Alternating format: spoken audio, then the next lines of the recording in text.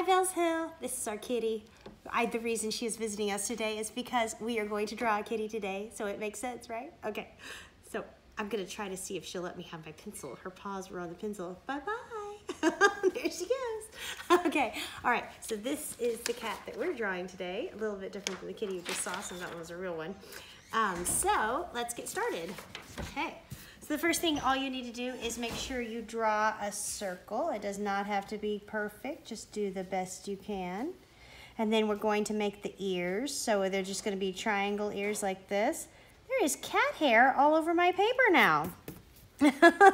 You're not surprised, are you? So I'm going to draw the ears a little bit darker so you can see those. Okay. And then we're going to make the nose. Upside down triangle, right? Over, down, up.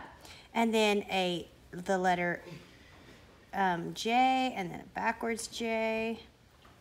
Okay, J, backwards J. Then you're gonna do the circles for the eyes. And the way y'all like to do them.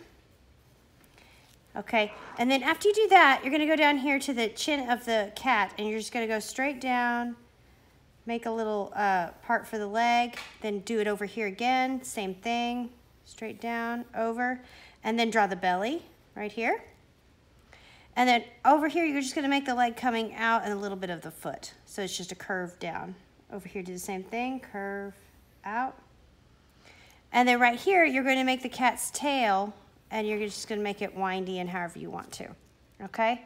So don't forget, this is a cat that is owned and loved, just like the cat you just saw that is loved by our family. So you're gonna make a collar, and a nice thing. Now, you could put your cat's name on this little round circle. So when you're done, if you want to color it, you could color it like this. I didn't have a pink, so I mixed colors to make my pink. But if you have a pink, you can go ahead and color the nose pink and everything. So that's the way our cat should look. And we're done. Thank you for joining us today to draw our cat. I love all of you, and I hope you have a great summer. Bye, guys. I love you. Miss you.